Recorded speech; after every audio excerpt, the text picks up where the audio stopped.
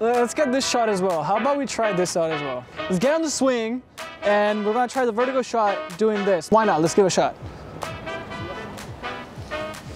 Action.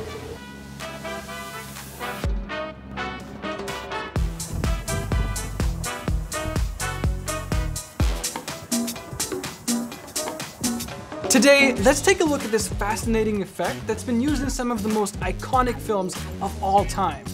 And it's called the Vertigo effect.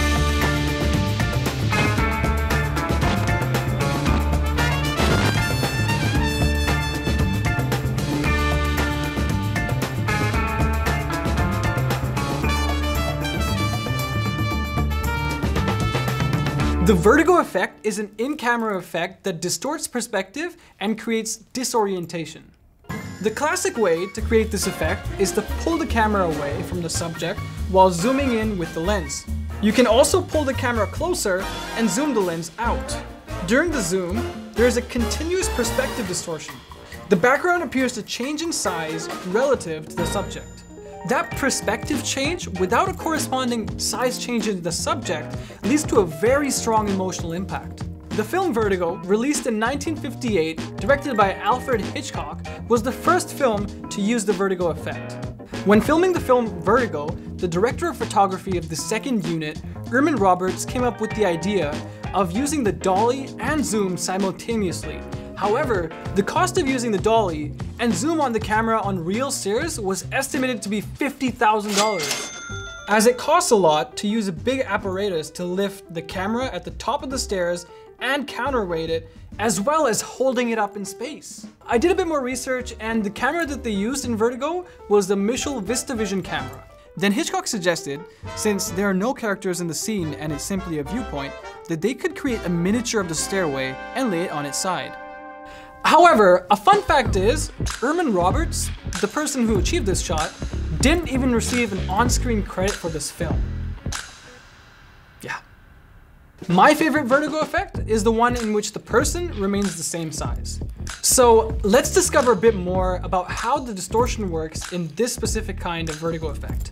All you need is a camera with a zoom lens, a still life subject, a nice background scene, and ideally, a grid pattern overlay for you to reference for the composition. First, let's take a photo of the still life subject with the lens at its widest angle setting, and make a note of how big the subject looks on the grid pattern. Next, step back for about 5 to 10 steps, zoom in so that the subject is in the same size and position in frame as the first shot, and take another photo. Now, let's take a look at these two photos. The background in the first scene is extended, with the objects behind the subject looking smaller and farther away from camera. In the second photo, the same background looks larger and closer to the camera. When we operate a vertigo effect, we're creating a smooth transition between the two extremes of these two photos. There's also a calculation formula that you can follow, but we're not going to go through how to use this calculation because now you can do it easily on your smartphone. Okay, so we're here in the park now, and we're gonna try out this vertigo effect with our phone. And we have our subject, Andres, right here. So what we're trying to film here is a vertigo shot where we have Andres standing here. He has a very fine tasting cup of coffee, and he takes a sip, and it takes him away. He transcends from this reality to a different reality. What we're gonna be doing now is that we're gonna be moving out while we zoom in, and that's gonna create that vertigo effect. And 3, 2, 1, action. Close. I didn't move that much. I need to move more.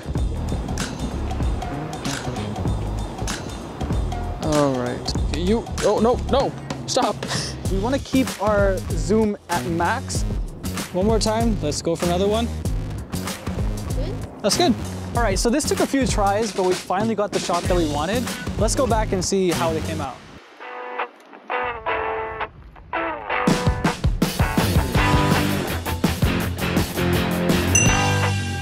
We hope you enjoyed learning about the vertigo effect as much as we enjoyed researching and sharing it with you.